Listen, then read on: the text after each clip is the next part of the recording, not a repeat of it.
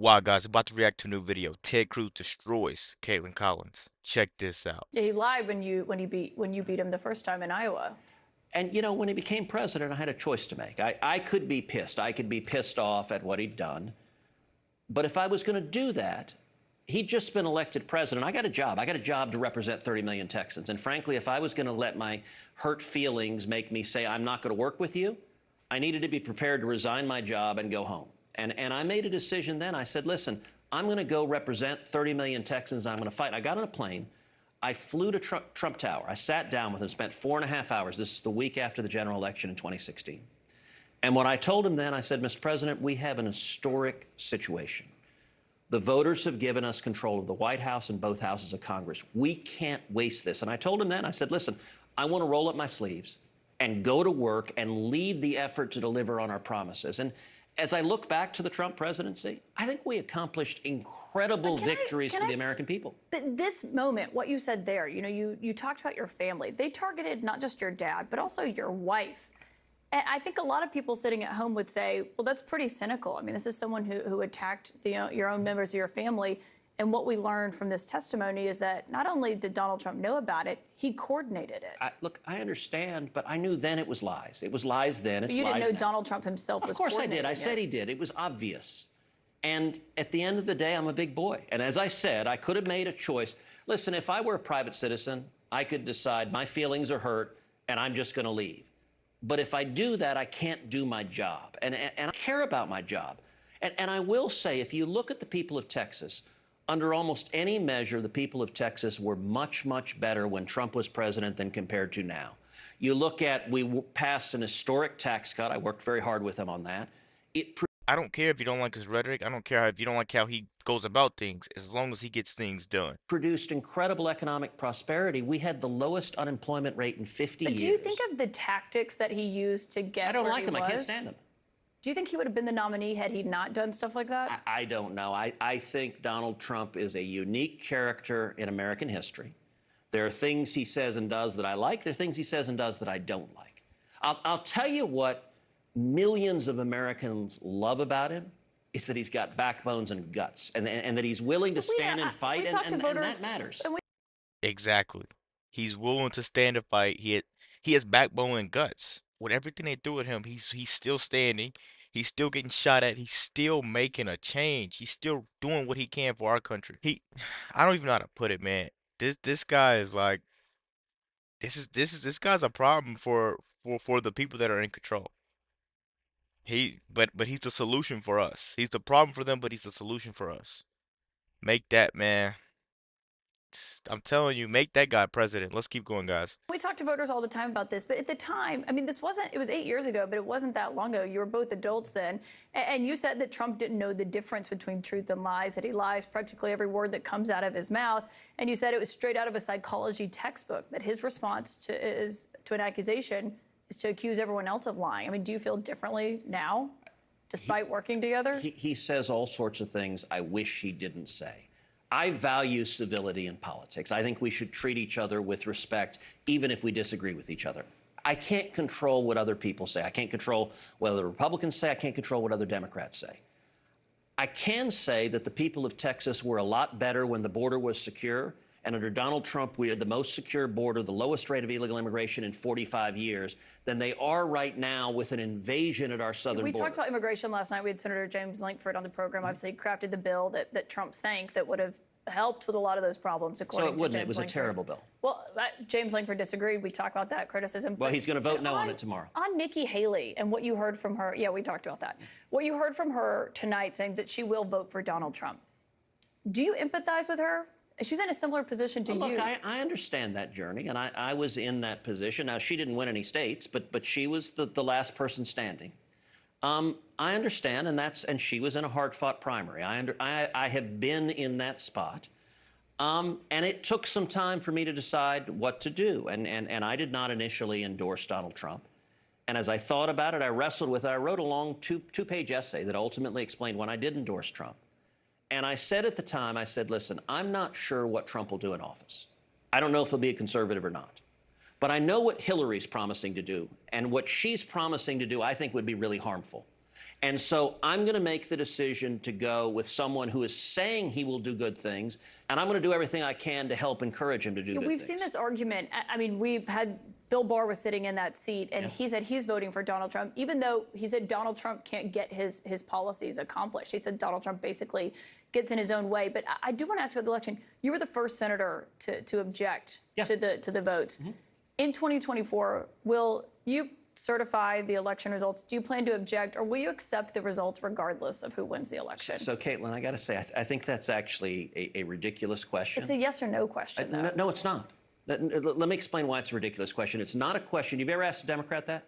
Of course. What Democrat? But what Democrats? Hold on a second. This is a lot all at once. So I want to say one thing. She just tried to sit there and say they asked the voters, the Democrat voters, all types of questions, and they have all positive things to say and a bunch of negative stuff to say about Trump. That makes no sense because if you go look at the Benny Johnson's new video, they're on there asking people in Chicago where Barack Obama claims he's from, how they feel about Trump, and everybody's saying that they're voting for Trump. This is the type of stuff the media doesn't want to show you. They don't want to show you because it shines a bright light on him, and it kind of makes the guy that they're pushing so much look bad. That's honestly what they're trying to do nowadays, and it's just so sad how all this stuff is going on, but the people that want to keep voting Democrat don't see it. I can't say too much about it because I used to be a little blinded by it too, but man, after I start doing some digging and start finding out who these people really are and what they really want to push and how they're trying to take advantage of kids, man, it's become way easier to see it. But I want to try to spread the truth as much as possible with what's going on. So let's keep going, guys. Democrats challenge it. What Democrats? I know. I've been down this road many times. But no Democrat. You cannot compare the two situations. We have talked about that. We've seen the audio of that when they protested on the Senate floor. Hold on a second. But has you ever had a sitting president who refused to facilitate the peaceful transition of power, refused to acknowledge that his successor won the presidency? So, A, we did have a peaceful transfer of power. I was there on January 20th. I was there on the swearing in. Barely. B, if you look at in 2000, Democrats went to the Senate, or 2001, Democrats went to the Senate floor and objected to George W. Bush. In 2004, they went and objected. And what did the president do? In 2016, Democrats went and objected to Donald Trump. And so... Look, and what happened in 2016? Because I remember a guy named Joe Biden was vice president, and he went to the Senate floor and certified the votes. So do you want... Am I wrong? So you're asking, will you promise no matter what to agree an election is illegitimate regardless of what happens? And that would be an absurd thing to claim. Like, we have an entire election law system that people challenge elections. Elections get overturned. Voter fraud gets proven. That happens all the time. And the media engages in this weird game post-Donald Trump that you insist no voter fraud has ever existed. Why does every state have laws in place to challenge voter fraud if it occurs? The media Why do you have election challenges? This isn't a game. There was no widespread voter fraud. You only ask Republicans that. Because it was Republicans who tried to block the transition of power. You have to acknowledge that. So we've never seen it on a scale of what happened in 2020, and we've never seen the president refuse. He wouldn't even let Joe Biden get classified briefings at the beginning. I recall that. So my question for you again, free and fair election, will you accept the results regardless of who wins? Look, if the Democrats win, I will. I'm not gonna lie, man. It's gonna be really hard for me to accept the results this year with everything we've been through. If you guys really go out and you vote blue after these tough times we just lived in, man, I don't know how much of this I could take. Honestly, I don't know how you could just be so oblivious to what's going on. Like, voting blue will be the biggest mistake that you could make,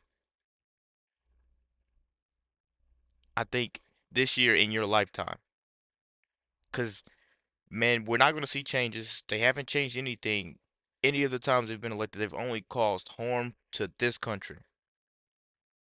Let's finish this video off, guys. I'm gonna tap back in at the end of this. Let's keep going. Accept the result, but I'm not going to ignore fraud but regardless was there fraud of what in 2020? Of course there was fraud in No, 2020. there wasn't, and you still objected. Oh, you know for a fact there was zero voter fraud. Really? What's your basis for that? Show me your evidence. We've spoken with Governor Kemp. They did 3 hand recounts in the state of Georgia. The director of CISA said that it was the safest, most legitimate election. But in you're United saying zero States voter history. fraud occurred. That's what These you are just said. Nothing that would have changed the outcome Okay, of that but that's election. a different statement. But no, it's not, because if yes, it wouldn't it have is. changed You said there was no voter fraud. there was no voter fraud that would have changed the outcome of the election. And Wait a minute. We just caught her. Evidence. we've spoken with Governor Kemp. They did 3 hand recounts in the state of Georgia. The director of CISA said that it was the safest, most legitimate election. But in you're United saying zero States voter history. fraud occurred. That's what These you are just said. Nothing that would have changed the outcome Okay, of that but that's a election. different statement. Nothing that would have changed the outcome. That's still voter fraud. So what stuff went undetected? We got him. Come on, man. No, it's not, because if yes, it wouldn't have is. changed You said there was no voter fraud. there was no voter fraud that would have changed the outcome of the election, and you know that, Senator. So what I know is that what I stood on the Senate floor and objected, what I called for, I'll tell you, I wrestled with what to do in that circumstance. And the reason I wrestled with it is because I think there was significant voter fraud in 2020. And You wanted the 10-day commission, I know, but was there voter fraud that would have changed but the do you outcome know of the why I election? wanted a 10-day commission? Because I tried to look, I'm a Supreme Court litigator. I argue cases in front of the Supreme Court. I know.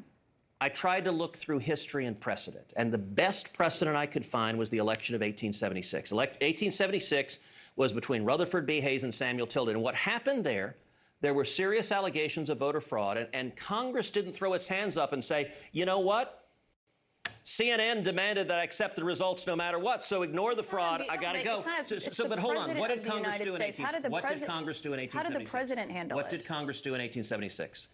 Senator, I have to know, you can't I'm answer asking yes a or question. no to this question. I'm asking a question. What did Congress do in 1876? You can't answer yes or no to this question. And Republicans, can you answer my question? Why are you refusing to answer my question? I'm conducting the interview with all due respect, Senator.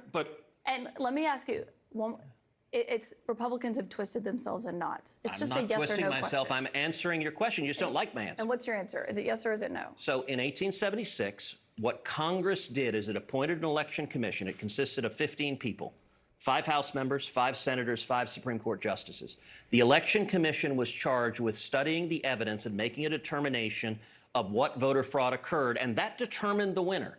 And what I called for in 2020 was to do the same thing, appoint an election commission, and 11 senators joined me. Senator, with all due respect, after it had been thrown out of many courts, after the Attorney General Bill Barr, because there was no basis for those court cases. No, so that's actually Senator, not. with all due respect, okay, you asked me a question. Do you want me to answer it? And you didn't answer the question. Yes, I did. Court cases were thrown out. Hold on a second. The Attorney General said there was no widespread fraud. You're not clearly answering the question. I want to thank you for that. What question am I not?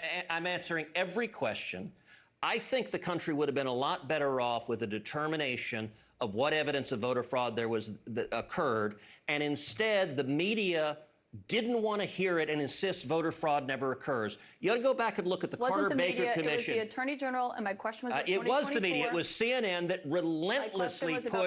relentlessly pushed that propaganda. And by the way, never propaganda? That there was no widespread fraud in the election? That voter fraud doesn't exist, and anyone who says it does is wearing a tinfoil hat.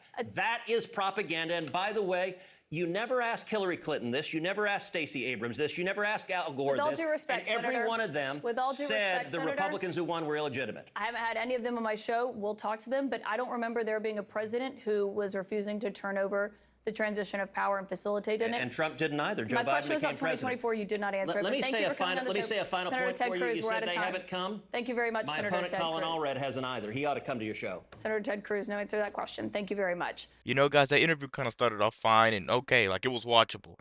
But then she said, I'm conducting the interview. That's when it, turned into a debate and it became not watchable. I don't understand how she's trying to take up for these people that keep trying to steal elections from Trump. Let me know what you guys think about this quick video. Be sure to like, comment, subscribe if you're new. And as always, let me know what to react to. We're out.